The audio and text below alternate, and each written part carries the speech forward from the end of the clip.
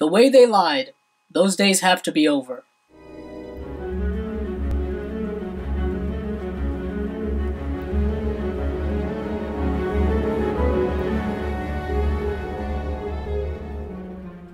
The Post is directed by Steven Spielberg and starring Meryl Streep, Tom Hanks, Sarah Paulson, Bob Odenkirk, and Tracy Letts.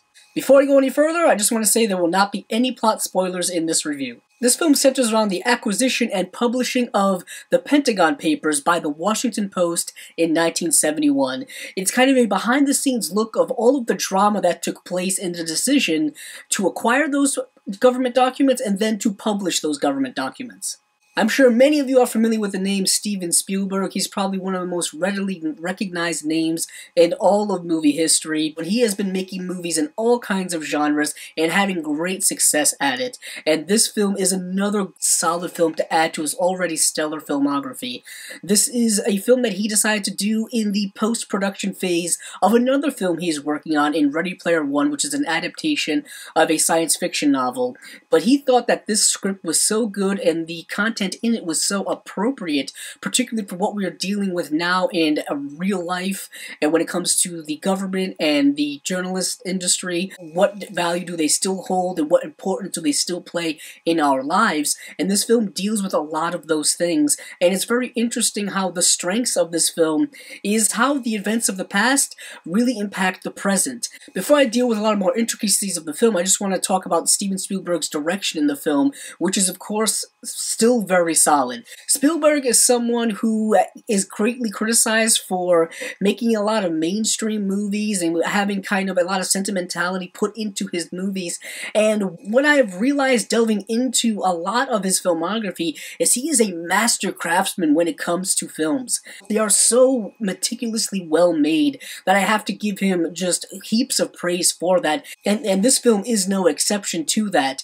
Here you have the talents of Tom Hanks and Meryl Streep, two of the most well-known and best actors and actresses of our generation. They are multiple award-winning, they are household names, and they are great at what they do. And in this film, they are very solid in that fact.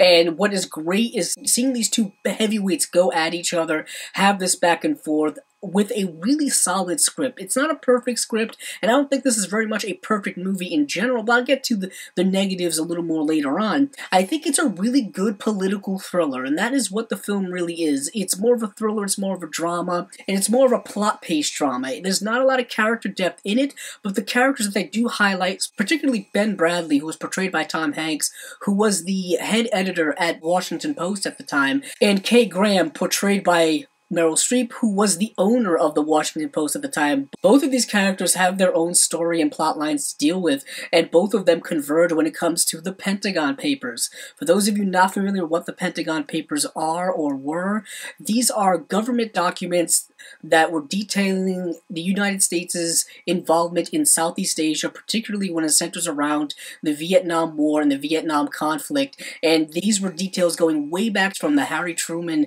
administration, going all the way up to the Nixon administration. Basically, these documents detailed things that the American public was not aware of, how deeply involved the United States was.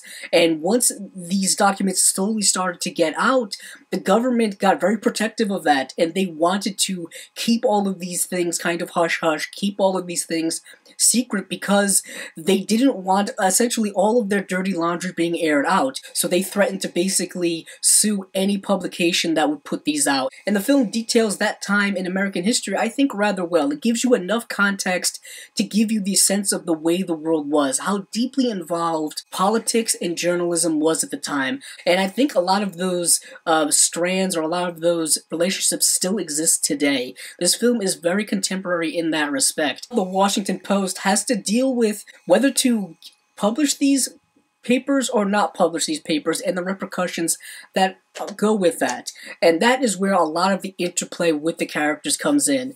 Like I mentioned, Tom Hanks and Meryl Streep are fantastic, but they're also littered with a lot of other great character actors. Bob Odenkirk particularly stands out as being fantastic. Tracy Letts is also really great in this film as well.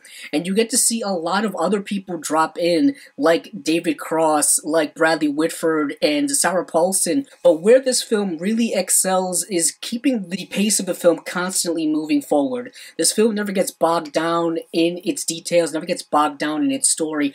Every scene in the film is pushing the plot ever forward. This is a really good movie overall. It's not a great movie. And this is when I'll get into the kind of more negatives of the film. The first half of the film, it's not bad in any way. It just really pales in comparison to the second half of the film. Also, the film is not an investigative journalistic film. It is not All the President's Men when we're slowly revealing all of the details of the Watergate scandal and things like that. This film is much more abrupt than that. We already have the Pentagon Papers. Once we get them, we have all of this information. There's no investigating the government. All of the investigative evidence is given to you through these papers. So the film is more immediate in that respect. So the film isn't as riveting as I think a lot of people were expecting, or at least as I was expecting. Also, with a film like this that's dealing with politics, it's going to get a little heavy-handed at times, and it certainly does towards the end of the film. So with all that being said, I'm going to give this film a 3.8 out of 5 stars. The direction by Spielberg is solid. The acting by everyone involved is really good, particularly Tom Hanks and Meryl Streep. And I think it's a really interesting film delving into things that are rather important in our society today. So that has been my review of The Post. If you like this video, please check out the other videos on my channel.